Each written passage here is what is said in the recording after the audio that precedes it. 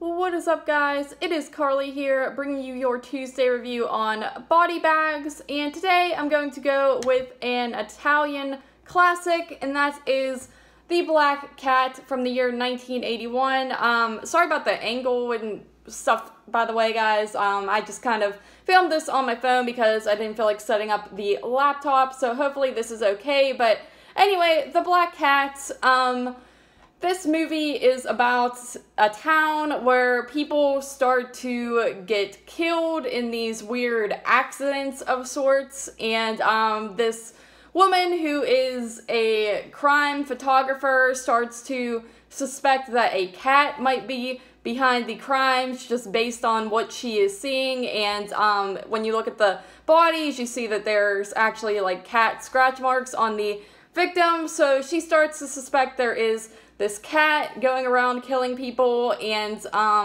you find out that there's actually a man with psychic abilities who is using a cat to sort of commit these crimes on these people. And yeah, that is kind of what's going on in this film. I know that this is loosely based off of the Edgar Allan Poe story, but I'm not too familiar with that story, if I'm being completely honest. It's not one that I read back in high school. You know how back in high school you would have to read all those stories in English class and things like that, but this was actually not one of them, so I can't say that I know much about it or really compare this movie to it. I know it's got its own little twist to it, and it's not exactly like the Edgar Allan Poe story, but yeah, there's that.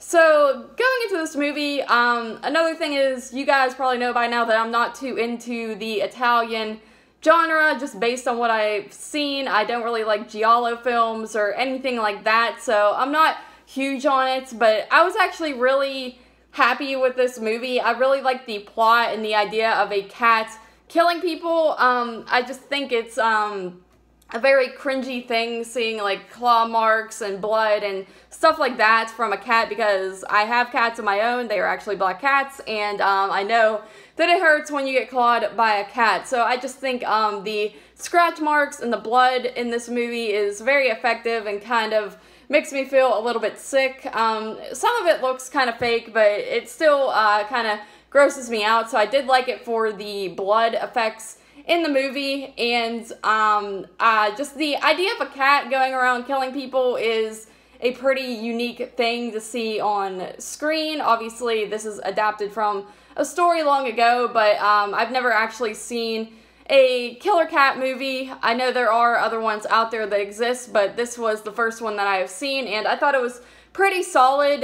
There's some moments with the cat where the cat looks kind of fake, I mean, which it kind of has to just based on what it's doing, but it's not overly cheesy and fake or anything like that. I think they do a pretty good job with the way the cat looks, especially for the time when this movie was made, so I thought that was pretty solid. The characters in this movie are alright. I don't really love the photographer character. She's just kind of strange to me. That's just kind of the vibe I get from her, just the way she looks and acts and things like that. That's one issue I've always had with Italian films, is I don't always love the characters, and I find them to be, in some movies, I get them mixed up just because I can't really decipher their personalities, but in this movie, you're not dealing with a million characters, so it's not a major deal for me. But yeah, I thought the story was pretty cool. Another issue I always have with these films is I feel like they kind of drag in some instances, and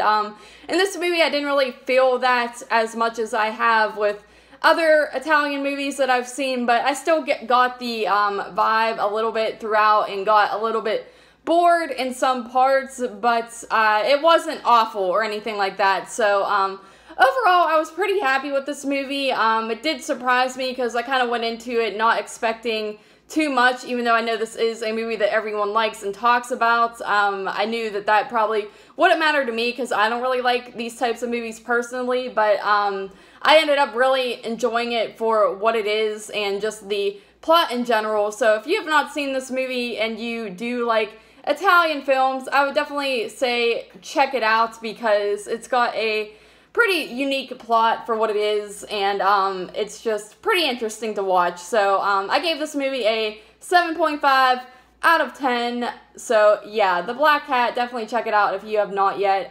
Thank you guys for joining me for this Tuesday review, and I will see you next week.